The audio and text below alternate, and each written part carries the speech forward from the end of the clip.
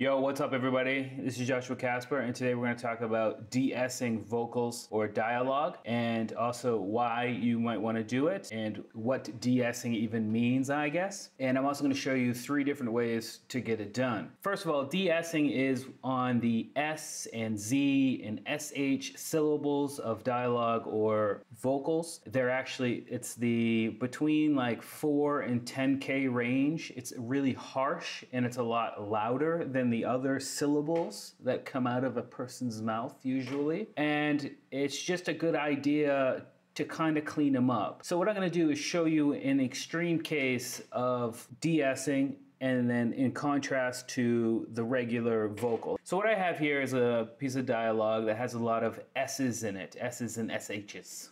Sally sells seashells down by the seashore. So as you can hear, there's a lot of S's going on, and at first you might like, well, that's not too harsh. But if I turn this multiband compressor on here, if I just take a new one in fact, and we take the high frequency here, and I like to put it around 8K, because that's around where the S is really strong and prominent, though some people might bring it down to around 6. That's kind of in between the 4 and the 10, you know what I mean, somewhere around there. But just for the sake of this tutorial, I'm going to leave it at 8, and I'm really going to crank up the compression here and show you what's going on with the de-essing. So here it is without. Sally sells seashells. And now here it is with some serious de-ess compression. Sally sells seashells. Sally sells seashells. Sally sells seashells. Sally sells seashells. So can you hear that kind of really nasty bit at the very top being lopped off? Obviously that's a really extreme case, and you'd want to come in and really hone in both the frequency for the vocal itself and how much compression you add. But that's just to show you how you might use the multiband dynamics, and also to give you an extreme case of what de-essing really is. The next option is to use the compressor and use Ableton Live's preset called the de-essor.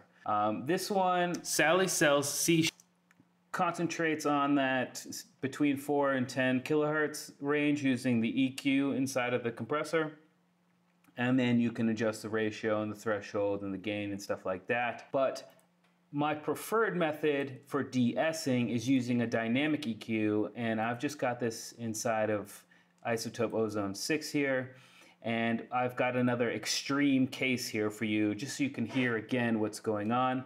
But what I have is the 8 kilohertz range that will be compressed by the dynamic EQ when the range is too loud. So if we go ahead and listen without. Sally sells seashells, and then with. Sally sells seashells down. Sally sells.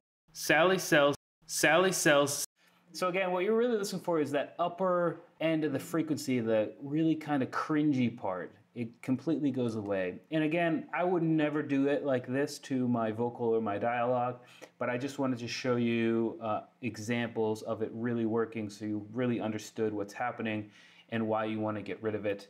But you want to leave a little bit of it there, and that is because that's natural, but sometimes bad microphones or bad recording environments, these things really make a difference on how the sound is put into the computer or into the DAW. And sometimes you really just need to lop off the top there. But so anyway, I hope you have a better idea of what de-essing is. I know you've probably heard that term thrown around, and also a better idea of how to get it done. My 2 methods are going to be like I said, the dynamic EQ and the multiband dynamics. But if you don't really want to get into it, the de-essor compressor preset is a good start too.